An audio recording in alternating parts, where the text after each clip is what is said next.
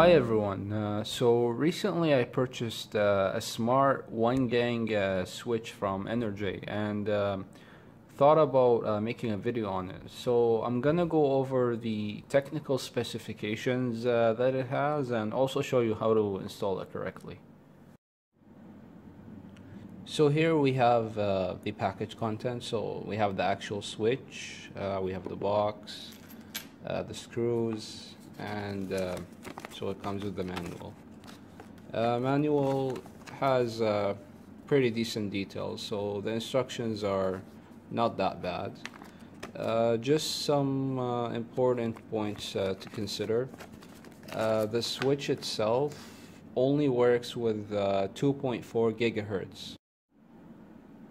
So having a closer look at the switch itself, so we can see here there's a layer of plastic and we have a thick layer of glass. So I mean the appearance is nice, but I think my opinion in the long run this might get scratched, so it might not look nice in the long run unless you take good care of it though.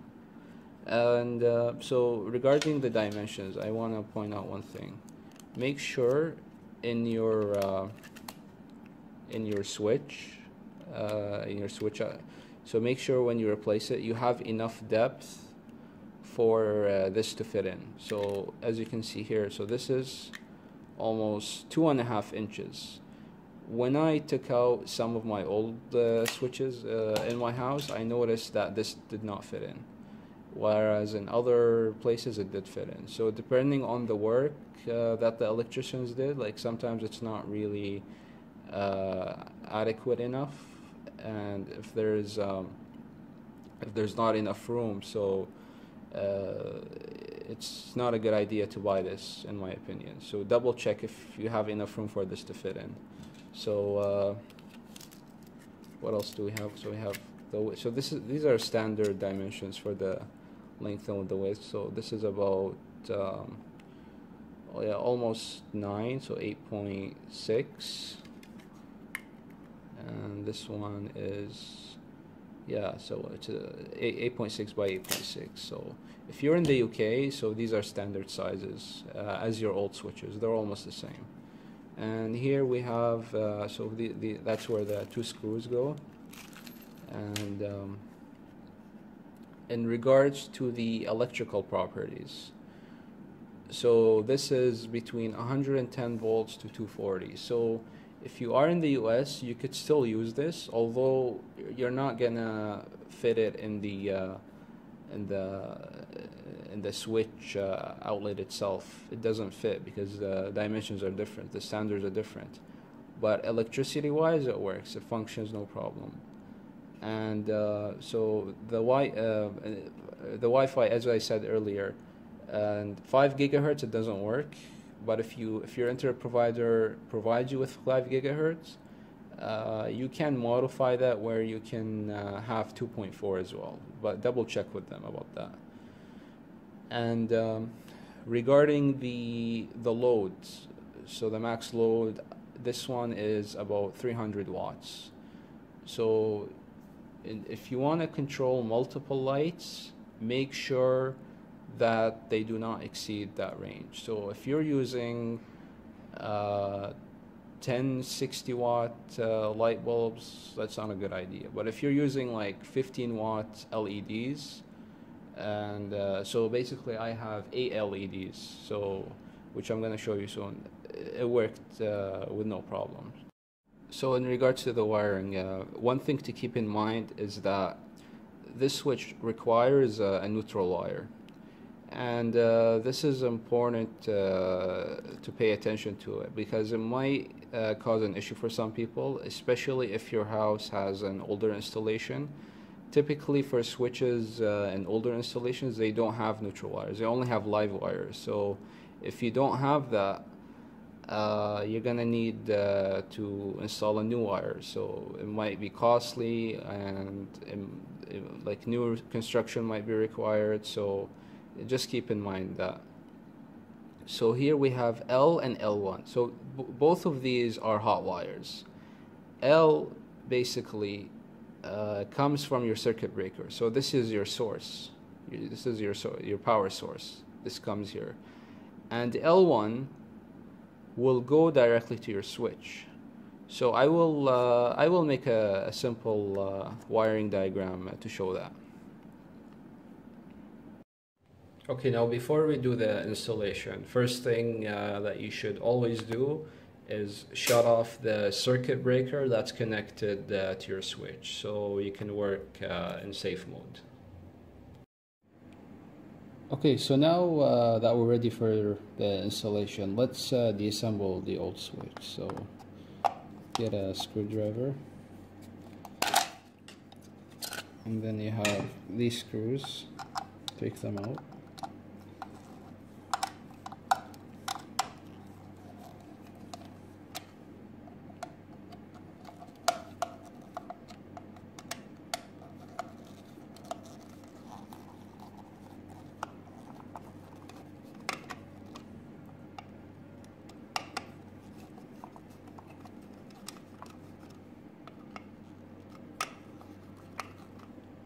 Okay, so now I have 3 wires coming out, and all 3 wires will be connected to the switch. Now, one thing I want to point out, how would we know which, because we have 2 live wires, how would we know which live wire goes to L and which one goes to L1? So we said L is the source, it comes from the circuit breaker, and L1 would go to your switch. So right now, temporarily, I turned on the circuit breaker just to show you which of these wires from the blue, the blue wires, which one is coming from the circuit breaker. So if we get our tester here, so this is, let's see the neutral first. We get obviously no reading, just to double check. This is our first live wire. We also get nothing.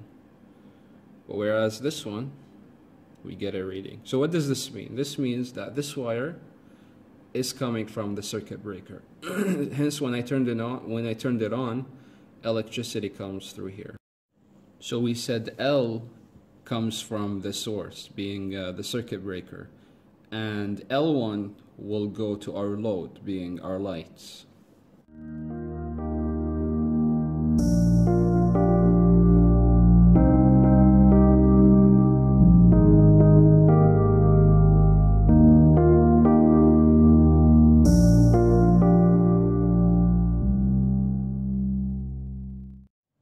Okay, so now I'm done with the wiring and I have my breaker on. So when I press this here, lights turn on. Press it again, turn off. It's very responsive. Okay, so I made a simple wiring diagram to portray how the circuit would work. So firstly, you can consider this left section here. This is the main distribution panel that you have in your house, and this is the circuit breaker that feeds the switch. So we have a wire here, a live wire that goes to L, and this is the wire that we tested, and we saw earlier that it has a hot reading. Unlike this one, if the switch is off, this one would not show any live reading, because this one will go to the lights.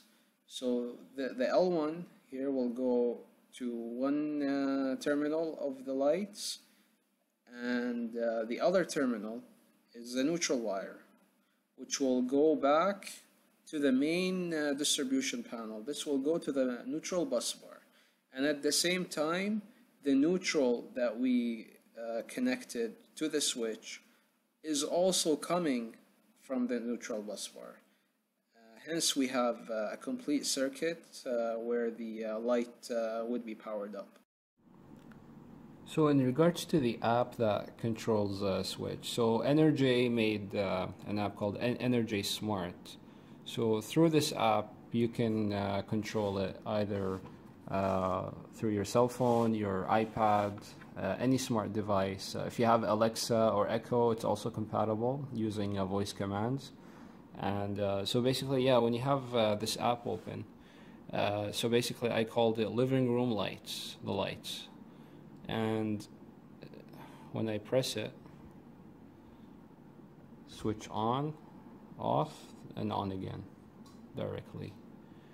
And once you open the app for the first time, it'll ask you to register, and it will automatically detect whether your Wi-Fi is compatible or not. If you have 5 gigahertz, it will notify you that you cannot proceed with the registration process. But if you change it to 2.4, it will work normally.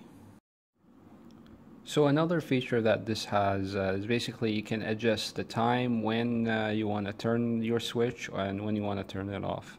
So I made a few timings. So at 3:37 it turned on, and the next timing, so right now it's 3:43. When it's 3:44, it's gonna turn off.